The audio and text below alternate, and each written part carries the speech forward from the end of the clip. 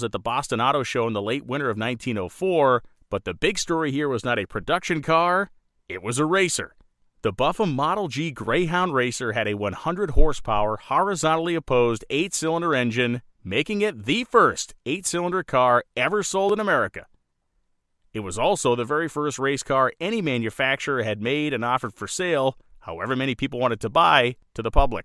The car was a beast, 2,300 pounds, a 10-foot wheelbase, coil springs on the corners, and a 1-speed or perhaps high-gear-only driveline. And there was only 6 inches of ground clearance. This baby was a real hot rod. Now, the car was designed in the vein of the Winton Bullet, and it was intended to compete with that car and other high-level racers of the day.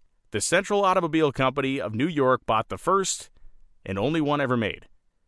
Named the Central Greyhound, it was delivered to them in New York, where it promptly suffered major carburation problems, never ran right, and if it ever actually did end up racing, it never won, as there's no record of the car competing at any high-level competition of the era.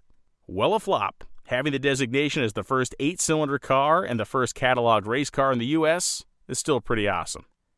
So 1904 has had a couple of highs, mostly, but there was a very big low in 1904, and it goes back to William E. Bates. Bates was the charismatic and well-heeled H.H. Buffum Company treasurer, and in fact, he was a little too well-heeled. William Bates had been apparently embezzling money hand over fist for some time right under the nose of H.H. Buffum, and actually maybe that was the problem. The story made for breathless headline news in the April and May editions of the Boston Globe and other local newspapers.